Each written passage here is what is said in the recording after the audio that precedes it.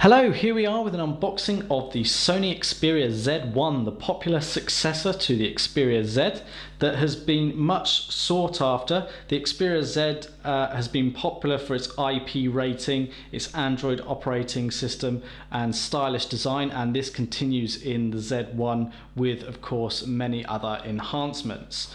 So taking a look at the packaging here, we've got the black variant here, but there is also a white and purple variant available for purchase.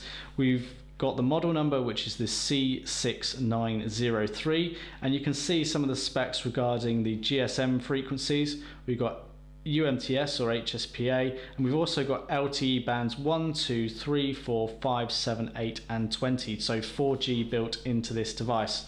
So the packaging is similar to the original Xperia Z. If we take a look on the back, one of the standout features is the 20.7 megapixel camera. We've got Exmor RS technology for mobile, we've got this Bions for mobile as well, we've got triluminous display, X Reality, full 1080p, IP rating, Android Wi-Fi, a 2.2 GHz quad-core processor and a 5-inch touchscreen display. Now there's no way we can cover all the features in this video. You can check out the full specifications at clove.co.uk. Now, first things first, you're presented with the Xperia Z1, which we'll come back to in just a moment. In the box we have a screen protector with screen cleaning cloth and applicator card.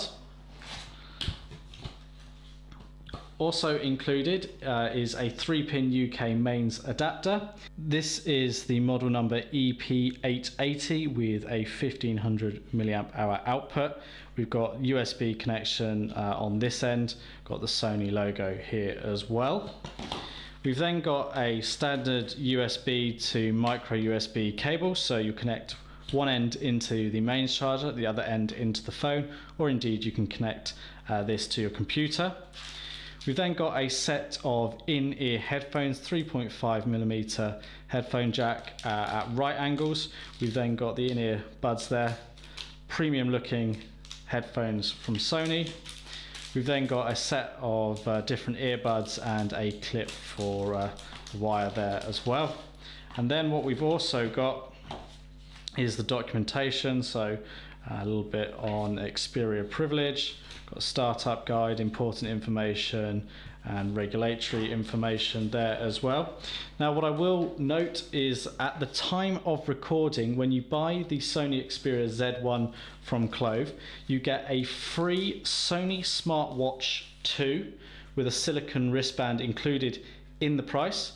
You also get from Sony £110 worth of additional digital content, and that £110 worth of content includes 60 days subscription free of charge to their music service, Music Unlimited, which I use personally and can vouch for. You also get 5 movies.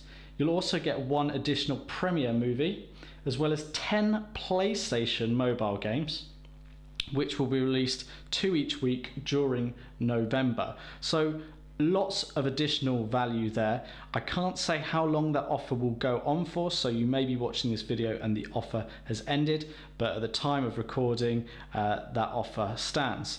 So here is the device. It looks on initial impressions very much like the Sony Xperia Z. Of course, this is the Z1. So on the front here then, we've got the full HD triluminous display with X Reality for mobile. It has a resolution of 1920 by 1080. So that is a truly fantastic screen on the front here. Underneath, we've got the 2.2 gigahertz quad-core processor, so you're going to be super snappy. You've got 16 gig of internal storage, approximately of which 11 gig is available to you, but we'll come back to that in a moment. You've got the 2 gig of RAM. You've got the front-facing 2 megapixel camera. We've got the Sony logo. We've got no physical buttons. They're all sort of touch sensitive down here. If we take a look at the bottom of the device, we've got the speaker along the bottom here. We've also got the lanyard attachment just in the corner here. We've then got the dedicated camera key, which is a nice touch considering we've got this massive camera on the back we'll come to in a moment.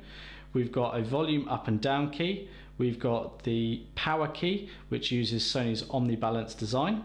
We can pop open this little cover here and we get access to the micro SIM card slot and also the memory card slot as well. So this takes a micro SD card up to 64 gig in capacity. So you can just see we can pull out the little tray here for popping your SIM card, etc. in, and that closes up there and keeps the IP rating. Round to the top of the device, it's completely flush.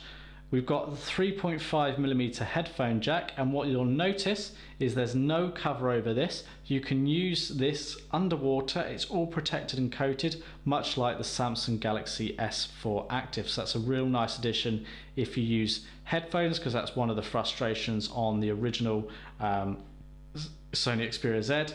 Over this side, we've then got the micro SD slot. That was just the SIM card slot there, and then we've also got a cover over the micro USB port, which also has USB on the go, MHL out, so you can connect this to an HD display.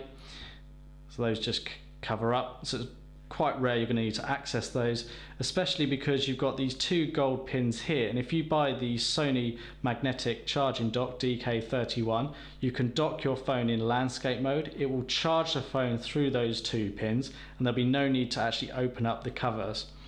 You'll also see that we've got this sort of silver banding. This is the aluminium chassis sort of shining through here, and then it's sort of got the black trim on the inside as well. Coming around to the back, we've got this black gloss finish back panel. It's actually tempered glass on the back here. We've got the Sony logo. Now when you run your finger over that, that's completely smooth. That's all built in.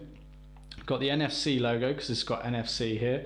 We've got Xperia branding down here, and then of course up here at the top we've got the Sony 20.7 megapixel camera with LED flash. It's got Sony G lens, a whole host of other features with it, 8 times digital zoom, so full HD recording. It's fantastic what you can actually do with this camera, and with an IP58 rating, this can actually be immersed in water for up to 30 minutes. So let's just actually power the device on and show you what you get. So it's got a 3000 milliamp hour battery built into the device under here. You've got all the usual sensors that you can expect. It weighs in at 170 grams, so it's slightly on the heavier side, but having said that, it feels the part. It feels very solid in the hand, and you can already see here with the boot up animation how bright and vibrant the screen really is. So let's just quickly go through the settings here. Okay, and we're at the home screen. Now I'm not going to go through all of the settings on Android. That's fairly straightforward, and if you've looked at any other Android handset, there's a lot of similarities. Of course there will be tweaks by Sony on this device, but let's drop into the settings quickly to show you a few things. So let's start with the display and make sure that we've got the brightness on full so you can really appreciate how bright that screen is, and you can see the camera has adjusted the light accordingly. So let's just turn that down a bit so you can get the better overall image of the device, but the screen is superb. So you've got lots of options here, including font size, whether the notification light pulses. Come at that, Wi-Fi, Bluetooth you expect. You've got Xperia connectivity, so this controls your screen mirroring. It also controls your DualShock controller, so you can connect a controller wirelessly to this device. You'll need to connect it with a cable first time round as demonstrated here, but because this is a PlayStation certified phone, you can use your DualShock controller for mobile gaming. You can control your USB connectivity to a computer here as well. You go into more, you've got your mobile networks, tethering and portable hotspots, so you can share the internet connection. You've got your NFC and Android Beam as well there. So you can go and personalize this device in a whole number of ways, from the actual theme of the screens and the colors that go with it, to the wallpaper, and you can change the lock screen. It's up to you. There's lots of customization options there.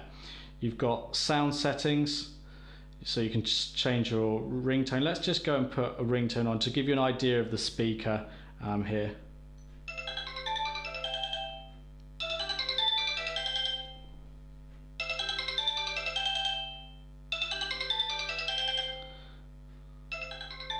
Okay, so it's probably a bit hard to get a real appreciation of that speaker, but they're pretty good.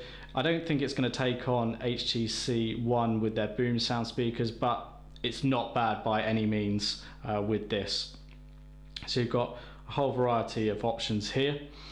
Then if we go and have a look at the storage, so you can see that it's coming up with 11.72 gig here, so that's how much is available to you out of the box. You can of course connect a micro SD card up to 64 gig, and using the USB hosting through the micro USB port, you can connect up hard drives, memory sticks, etc. You've got your power management, one of which is this stamina mode, which has been talked about a lot by Sony, which basically boosts the overall performance of your device and gives you a completely different sort of standby time. So you can see it's now 2 days, 22 hours. If I switch it off, 1 day, 11 hours. So it switches a whole load of settings which you can also control to optimize your battery life and performance. You can sync all your usual accounts, be it Google, Facebook, Flickr. You've got your Sony accounts. You can see the scope you've got there. And let's just go into about the phone. So C6903 running Android version 4.2.2. There we go. Come out of that. Quickly take a look at the application. So we've got a very similar feel here with the Sony device to Sony devices of past. You've got their Walkman app, their album, their movies. You've got YouTube on here, you've got your contacts, your settings, video unlimited, maps, alarm clock, Play Store. It's all on here. You've got an FM radio, and you've got Xperia Privilege. But let's go and jump into the camera, because I know that's one of the things that you're really going to be keen on with this 20.7 megapixel camera. So the general setup of the camera is fairly similar to any other Android device or Sony device. You can click in here to get your different effects. So you've got Superior Auto, which is essentially your automatic mode, manual, where you can go and control all of the settings yourself. So like here, for example, we can go and control the white balance, but you've got lots of options there. We've got time shift burst, so shift back and forth in time to enjoy and share the best moments. So it captures a range of photos and you can select the best one. You've got the augmented reality effect, which is quite cool. You've got sweep panorama. You've got picture effect to give more stylish effects to your picture. You've got info eye, which is where you take a picture of something. So you could be stood outside a tourist place in London, for example, and it will report back to you using a web search information about your location and give you some information there. Kind of think of it like a virtual tour guide. And social live, which allows you to share live video with Facebook. So you could be recording a special event and people can be sharing it around the world. Now we'll probably cover more of that in our actual review of the device in full. This is just the unboxing at the moment. So if we just go back into the Superior Auto mode, you can see we can control the flash, we can switch between the cameras here, and then we can go into the settings to change things from the timer to the preview to face registration. We've got the video settings here, lots of different options. We can switch between still images and video recording just by quick press of the relevant button here, and then we can go back into the gallery and play them back. We'll show you some sample images on our blog, blog.clove.co.uk. So as you can see, fairly simple and sort of standard Sony setup with loads of other features that we'll come on to and show you in our full review, but that's a quick unboxing of this Sony Xperia Z1 available from clove.co.uk.